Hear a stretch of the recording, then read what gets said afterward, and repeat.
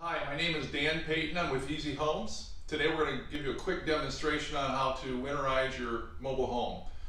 The tools that you're going to need will be a couple of hand tools. You're going to need an air compressor with a hose and a special adapter for connecting up to the water faucet. You're going to need a typical garden hose, some RV antifreeze, and a bucket. And that's really all you need to get started. First thing we're going to do though is go out and shut off the water, and then we'll get started on the winterization. Our next step is to come outside here and find the cold water shutoff, which we've done. And this one happens to be located under the home. So we just reached in there, turned the shutoff valve to the off position, and now we're ready to go back into the home and start our next step, which is draining the hot water tank. So here we are at the hot water tank, and we're getting ready to do a drain on this. So obviously the first thing we want to do is make sure we turn off the gas to the hot water tank. And we're going to do that by getting down there and actually finding that gas valve and turning it to the off position. And here we are down at the gas valve. We're going to turn it to the off position, which we've just done. And now we're ready to hook up the hose to the hot water tank. And here we are now at the hot water tank with our garden hose. We've located the drain valve here at the bottom end of the hot water tank, and all we're going to do now is simply attach the garden hose to that outlet.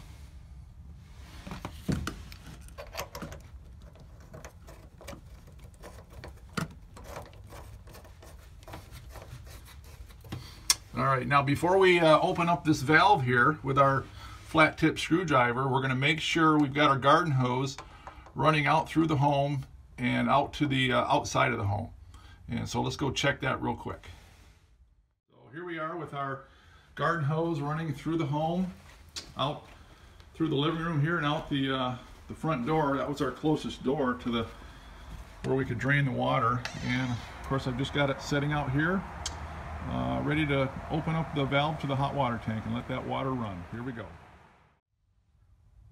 And here we are back at the hot water tank. We've confirmed our hose is running out of the home.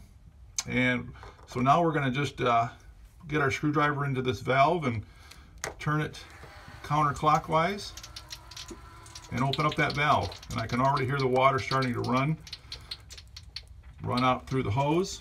The other thing we've got to do is obviously we got to go up to our valve here.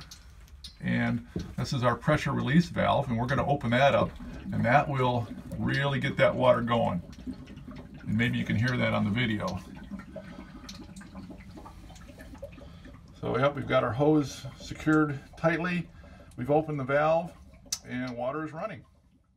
So now I'm out here with the other end of the hose, and we're just out here to verify that we do have flowing water coming out of the hot water tank, and sure enough, here we go. It's flowing pretty nicely, coming out at a good pace. This will take anywhere from 10 minutes to maybe 20 or 30 minutes to drain the hot water tank. And here we go. We got nice warm water flowing. Hi, now that we have the hose running out of the home, we're draining the hot water tank. There's a couple of things we can do to accelerate that water to drain faster. And one of the things we want to do is come into either the kitchen or one of the bathrooms and just start opening the valves, the faucets. That will allow air into the system, and that'll allow the water to drain much more quickly and to accelerate that whole process.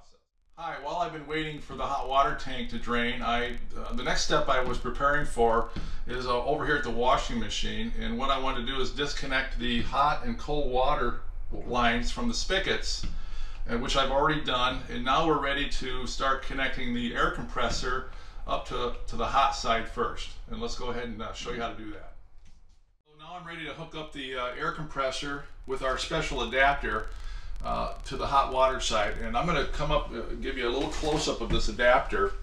These are parts that you can get at any local hardware store, and so take a close look at that. You may want to take a picture of this and take it to your hardware store, and they'll help you put this piece together. So one side is the fitting that goes to the air hose, the other side is the fitting that goes to the over to the water valve. Now I'm ready to hook the air compressor up to the hot water side. of the washer connects here. Now make sure you turn off both valves, the cold and the hot side. So let's go ahead and connect the hose, the air hose, to the hot side here. And make sure that's nice and firm and snug on there. We don't want any air escaping. So I've got it in there and on there nice and snug. What we're going to do next is turn on the air compressor, and after we've turned on the air compressor, then we're going to open up the hot water valve. That keeps water from flowing back into the air hose and into your air compressor. All right, now I've got the air compressor running inside the house, and you can see here that our hot water tank is basically drained. There's a little bit of residue coming out of there, but so now I'm ready to go in and basically close the valve on the hot water tank so that we can push air into the system and clear out our lines. All right, so now I'm back here at the hot water tank. It's completely drained, so we're going to go ahead and close this valve here. Get that closed up. And we're going to go up here, and also I'm going to go ahead and close the this valve as well, so we can push some air into the water lines and drain the plumbing system. All right, the air compressor is running. Maybe you can hear it in the background. I'm in one of the bathrooms here where I could close the door so we could kind of keep the noise down a little bit. But if you listen carefully, perhaps you can hear the air blowing out of the faucet here. A lot of air coming out. Water's already been pushed through the system. I've got both the cold and the hot valves wide open here. So it's doing what it's supposed to do, and that's blow the water out of the water line and until we feel nothing but air. So you want to feel that air blowing on your hand, and that way you know you've got rid of the water. So while that air compressor continues to run and blow air into the system, I go to every faucet in the home, make sure I open them all the way up, and again I'm looking for a nice blast of air coming through that faucet, which I'm feeling here, to indicate that we've gotten all the water out of that line. Now that we've blown out the hot side of the plumbing system, we're going to move our compressor over to the cold side and repeat the same processes. So now we're forcing air into the cold side of the plumbing system. We're going to do the same steps. We're going to go to all the faucets, open everything up wide open, and we're definitely going to be feeling for air coming through the system, which it is. So we got a nice, dry plumbing system after we've done both the hot side and the cold side of the system. All right, now that we've cleared all the lines, we're going to go to the next step, and that is to apply our RV antifreeze to the toilets and the traps. So what I like to do is take my RV antifreeze, fill up my bucket with at least a gallon of it. And there's a couple of different ways you can do this. This is the way that seems to work best for me. And I'm going to apply this RV antifreeze to both the toilet tank and the toilet bowl. And there's a reason that I like to do that, because I like to get RV antifreeze into all the plumbing of the toilet. So the first thing I'm going to do is put this RV antifreeze, about half a gallon, maybe a little bit less, into the tank itself. I'm going to try to aim for some of the plumbing components in here, the valves. And the next thing I'm going to do is I'm actually going to flush the toilet, and I'm going to watch that RV antifreeze flow into the toilet bowl like it's doing now. And that puts RV antifreeze into all the plumbing of the toilet. And then the next step is I'm going to actually pour RV antifreeze into the bowl at a rapid pace so that it sort of flushes the toilet. So here we go.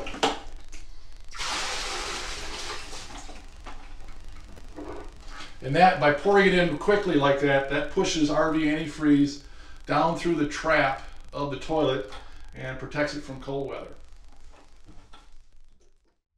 Now that we've put RV antifreeze into the toilets, the toilet bowls, and the toilet tanks, we're going to go to all the sinks and tubs and showers around the house, and we're going to put 2 or 3 cups into each of those, so that we put enough in there to push RV antifreeze into the traps and push out any standing water that might be in there.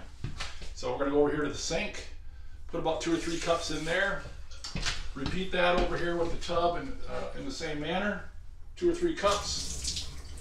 And that's enough to put RV antifreeze into those traps and push out any water and prevent and protect that trap from freeze up. Okay, so that completes the demonstration of how to winterize your mobile home. If you have other questions about your mobile home, or if you're interested in possibly getting an estimate for your mobile home, or you're considering selling your mobile home, by all means visit us at our website, easyhomesfast.com. Take a look at all the other services we provide and important information about the mobile home industry as a whole.